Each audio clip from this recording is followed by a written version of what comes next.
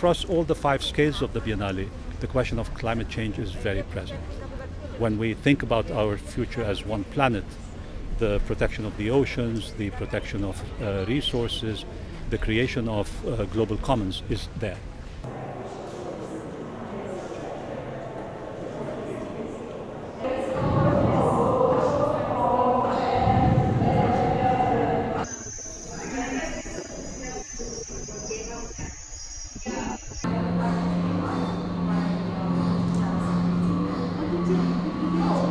Architecture is expanding its understanding and its empathy towards other living things.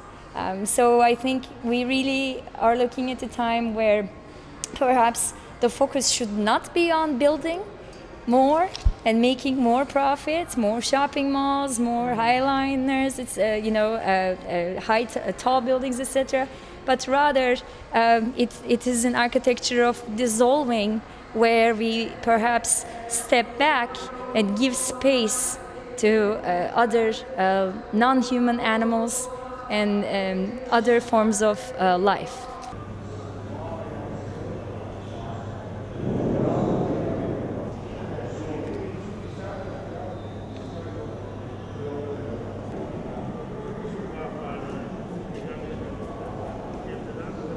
Find all the undersea cables. So you can see the planet begin to appear through the lines of infrastructure under the I mean, dense with this extreme density.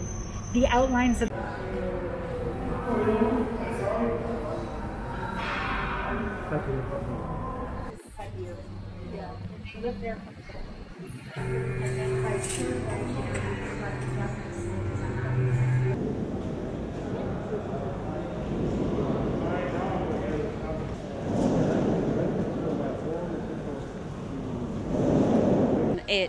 It pictures the world as one planet, and it starts to ask how we can engage in the world in a different way, how we treat the idea of what is known and unknown.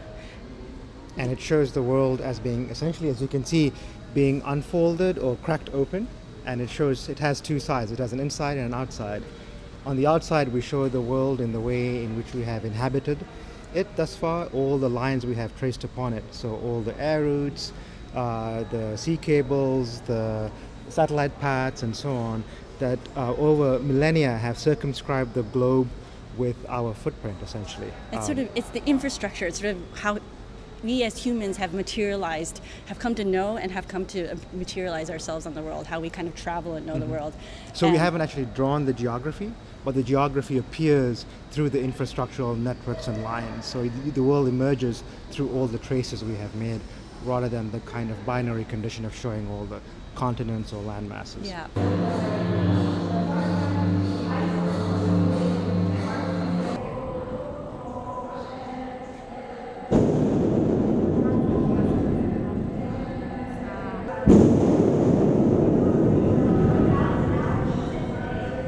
I think it's important that we shift our attention to Antarctica, to understand what's happening there and make sure that we promote policies that can ensure its preservation and protection, because whatever happens there has an effect here. And we stand in Venice, we're the first to go under. So it's really crucial, I think, for all the coastal communities around the world and sort of the global ecosystem to actually at least take awareness of what's happening.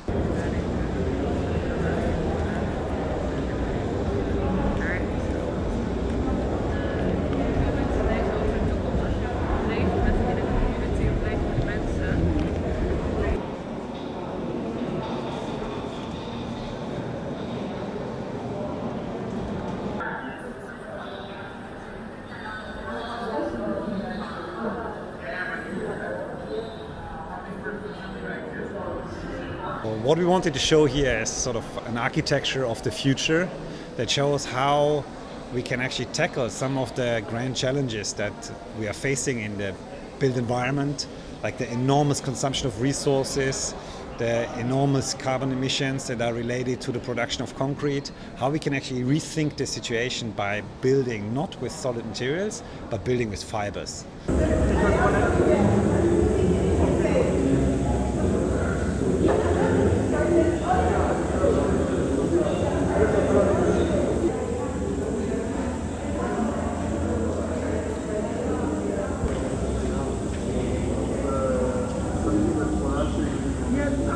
to be able to grow, harvest and consume the algae.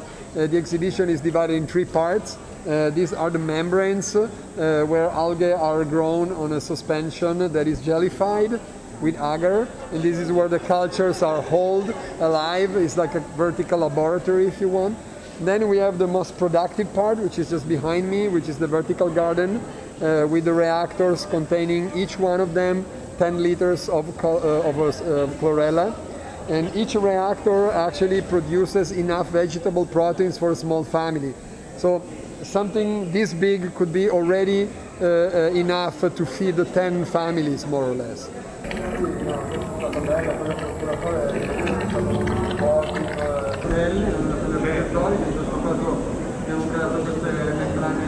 Cells. And then we have worked with this chef to develop a liquid.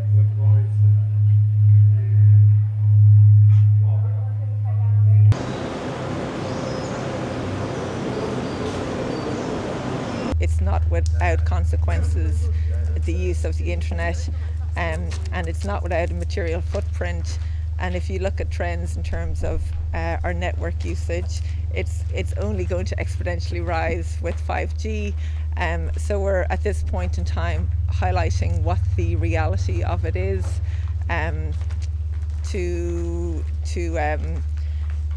I suppose to at least start a conversation that doesn't exist already in terms of common discourse, and certainly in Ireland.